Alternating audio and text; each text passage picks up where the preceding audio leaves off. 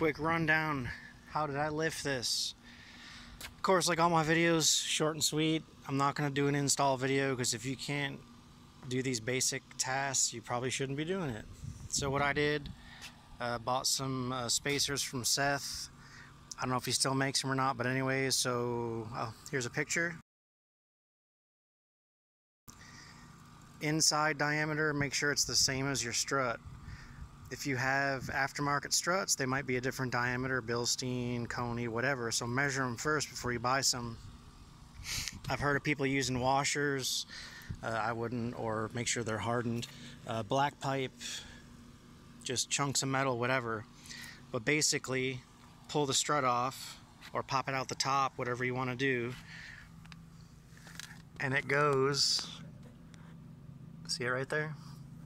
On top of the spring hat, under the bearing, and 2 inches.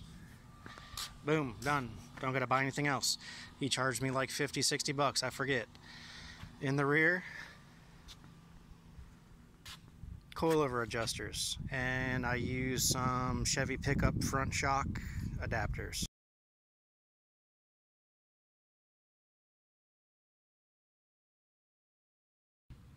Shock spacer installed.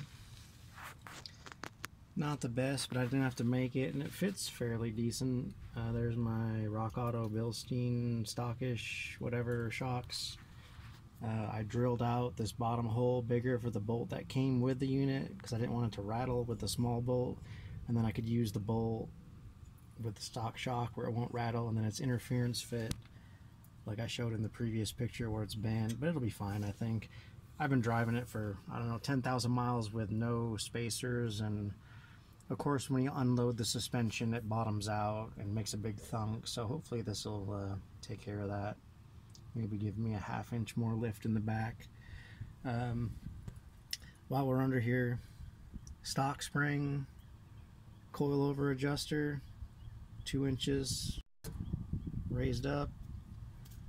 And then, depending on your spring, I had to heat this up and unwind it just like a sea hair, you know, to fit around this lip, and then bolt it in the bottom like factory.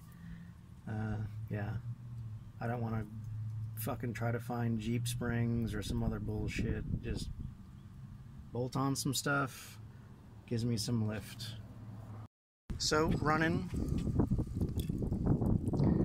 2 575/15s. These are some junky eBay 4 for 300 or something. Rota, R-O-T-A, not Rota, wheels. Stock offset. So I wish they stuck out a little more, but for the price I was like, whatever. I'll put spacers or get some different wheels later, but I'm on a little bit of a hill here, but sits pretty darn level. And with a tape measure right at about 2 inches.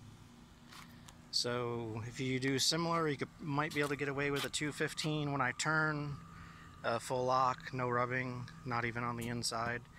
It's darn close, but no rubbing. And the rears, it rubbed for a few day or two on the dimple for the gas filler. If you do some forum things, there's like a bulge down there. It'll rub through real quick. But anyways,